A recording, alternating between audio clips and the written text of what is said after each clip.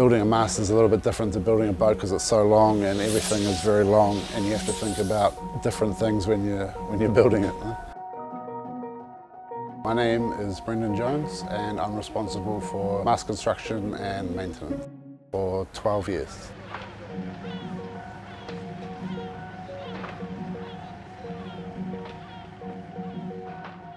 I worked for a mast building company for 10 years before joining Luna Rossa. We built the mast for Luna Rossa in 2012, the big wing mast for the AC-72. When it was finished, I said to the shore team manager, take me with you to San Francisco.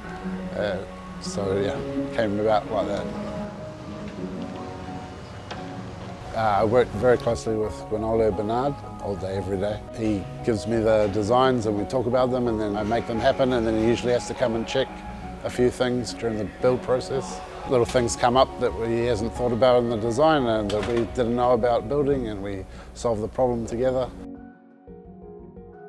Well, these are the finished tubes, but we still have to mount the carbon luff grooves where the sails attach to the mast. There's an offcut from the end of the mast, and so when we build it, we have a long mould.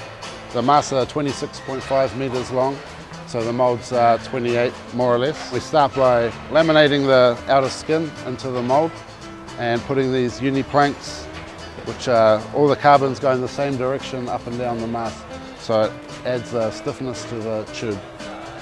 And then we cook that, and then we bond in all of this core, the foam and the aluminium Nomex, and cook that again.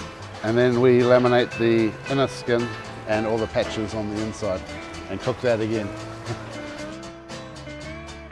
Yeah, the prototype was sort of based off these big ones but scaled down, and then we've added the systems that we want to use on the big mast, something similar, and we try to then see what works and what doesn't, and then scale up to fit onto the big mast.